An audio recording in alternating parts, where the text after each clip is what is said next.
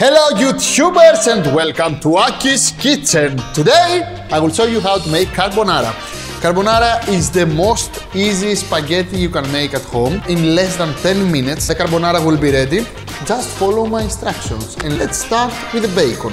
Okay, I have a very nice piece of bacon here. Cut big pieces. I have a non-stick pan on heat and I will add 2 tablespoons of olive oil and my lovely bacon or pancetta. I want to make it crispy.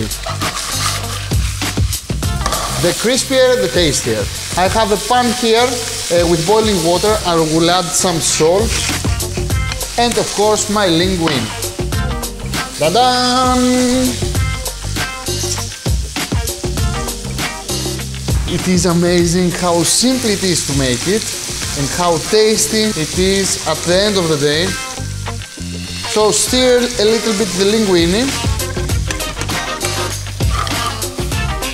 and let's carry on with the carbonara. I have my yolks. I will add them to the bowl. Normally in carbonara we add no cream, but if you add some cream inside the yolks, then you will give more lifetime to the carbonara, at least 10 to 20 minutes. That's why I'm adding the cream. Now, I want a ladleful of the boiling water from the pasta.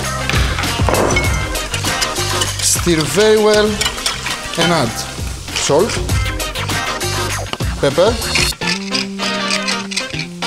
a good pinch of garlic powder and stir again.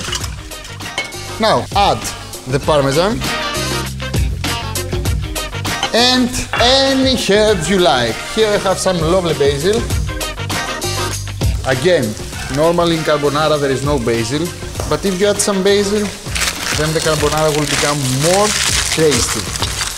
A bit of parsley to give some nice green color to the pasta. Perfect.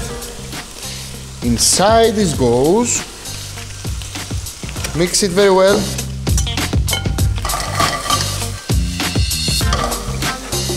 And let's check our pasta. My pasta should be ready by now. It's hot. Al dente.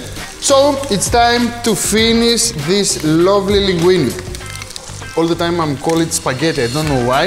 It's linguine. Normally in carbonara we add again all the spaghetti or the linguine back to the pan. But if you add it back to the pan, you have to serve it again immediately. Now I will show you a nice trick. Drain your pasta. And when you drain your pasta and it's still hot, immediately inside our lovely sauce and the bacon.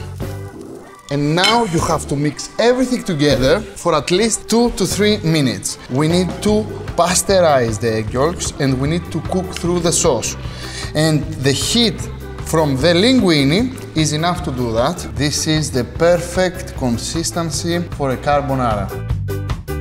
And I have a lovely plate here.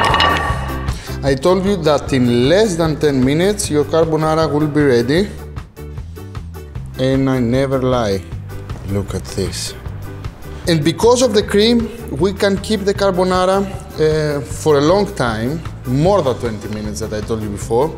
We can even put it back in the fridge and reheat it. I need to add some lovely bacon. I don't know why. I'm always add some rocket to my pasta. I love rocket with the pasta. Of course, a bit of extra virgin Greek olive oil.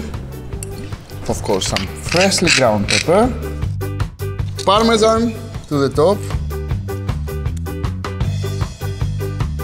and tell me, really, who can resist in that beauty? I will try from the big bowl. Before this goes inside my mouth, I have to tell you to subscribe to my channel, make comments underneath the video and share this lovely video with your friends. See you next time. Bye bye. Carbonara. Gεια σας.